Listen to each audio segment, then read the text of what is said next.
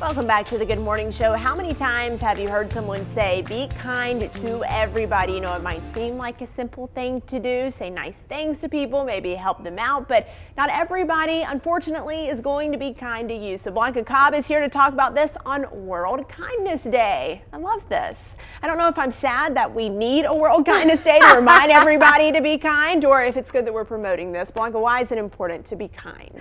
Well, when you treat somebody with kindness, what you're saying is that you value them as a person when you're kind. And kindness begets kindness. So when you're kind, more than likely they're going to be kind to somebody else. And when you have this mentality, then you're even kind to yourself, meaning you'll give yourself a break on some things that you might judge yourself a little harshly.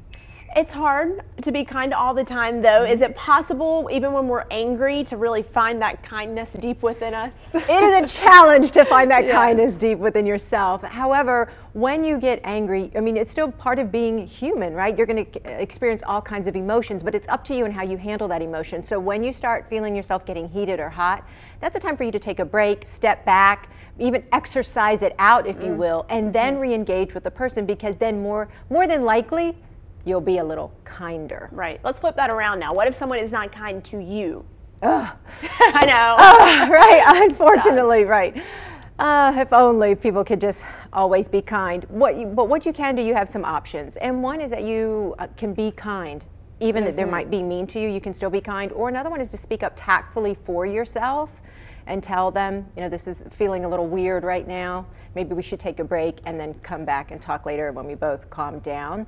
Or realize this, if someone is repeatedly being mean to you, you can disconnect from them completely and walk away. Being kind doesn't mean you have to take everything from everybody. It doesn't make you a doormat. Exactly. Walk over you. Well, everybody, try to be kind today. You know, I think it's easier to be kind than to be mean-spirited. You can do it. That's we trust right. you. All right, connect with Blanca. Be kind to her on her Facebook page. She is Blanca Cobb, body language expert.